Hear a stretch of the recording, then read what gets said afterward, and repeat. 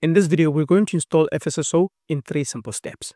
We have our Active Directory domain with 3 servers, the 2 domain controllers, and 1 member server that's acting as our collector agent.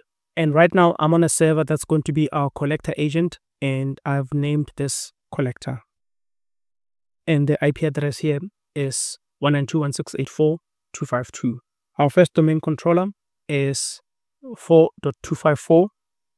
And our second domain controller is 4.253. I've already downloaded the FSSO setup file. This is the file that you need to download from Fortinet if you're going to be doing the installation with the collector agent and the DC agents. Let's begin our installation. Accept the terms of the license agreement. Say next. I'm not changing the installation directory, my local credentials, and here I'm going to select advanced simply because it's a recommended installation method. And click next, and then install. The collector agent has been installed, so when we click on finish, we're concluding the installation of the collector agent and kickstarting the DC agent installation.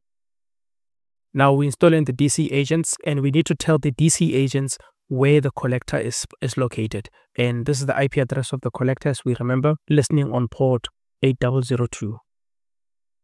Yes, this is our domain. Click next. If you've got any users whose logon events you don't want to monitor, this is where you get to select them. I don't want to monitor the administrator login events or the guest or even the Kerberos account. We click on next. So the collector agent has detected the 2 domain controllers and it has selected those. And because we want to install this in the DC agent mode, we select the DC agent mode instead of the polling mode. And we click on next. And almost immediately, the DC agent installation on DC02 is complete. And when you click on yes, that server is going to be rebooted. Also, the same as DC01. Now, both these servers are busy rebooting now, but the installation process is complete. Just click on next. And what we want to do now is just go back and open the FSSO application. And while the domain controllers are busy rebooting, let's consider the information that we have here. The collector agent talks to the Fortigate on port 8000, but talks to the DC agents on port 8002. This means that these ports have to be open, and depending on which installation method you're following, just make sure that these are open. And during our installation process, we had those users that we wanted to exclude from being monitored, whose logon events that we want to exclude. If there's another user that you want to add to that list, this is where you would do it. And straight out of the box, Active Directory has ±50 security groups. So if you want to filter which security groups will be monitored for login events, this is where you would do it. You would just define your groups, but in this case, I'm not going to do that. And here, this is where you monitor which domains you're monitoring. Over here, you get to see which users are logged on and active on the network. And over here, we get to display the monitored domain controllers. And as we can see, the domain controllers have completed their reboot and they are back online, talking to the collector agent. That means it's now time to configure the firewall. But before we do, we want to secure the communication between our collector agent and the firewall. Let's set a password. I'm happy with this. And while that is saving, let's navigate over to our firewall. And on the firewall, before we do the integration, let's actually have a look at the security policies and what we are capable of doing without the FSSO installation. Here I have my internet access policy, and really the options that we have in terms of allowing who has internet access or who has access to what resources is limited to the IP addresses and address objects. When you click over here, we can see only the addresses and the address objects. And when you click on the user, we don't have much. Here we only have the local user groups and local users that are defined on the firewall. Now let's see how this changes when we do the FSSO integration. We navigate to Security Fabric, External Connectors, and let's add our new external connector, which is going to be the FSSO agent on Windows 80. I'm going to call this collector because we're integrating to the collector agent.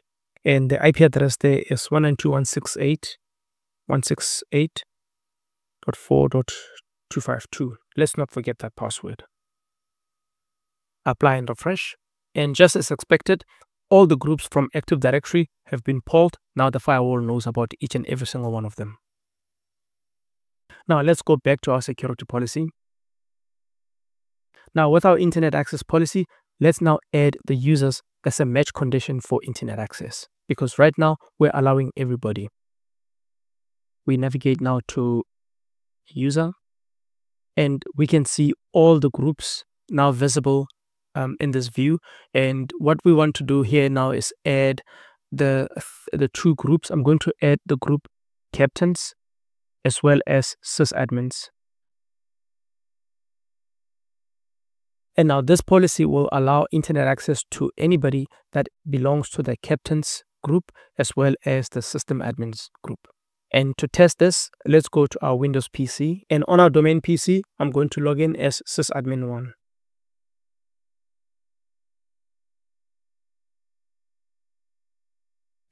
And it looks like we have internet connection. We have access to Facebook. And now let's open YouTube. And it looks like everything is all good. Now let's change our security policy to exclude the systems admins. I'll close the browser and then just launch the browser again. And we can see now that our internet access is failing all around. But now let's try and see what happens. Because this policy still allows the members of this group, let's log in as one of the users in this group. Going to switch user to say Picard.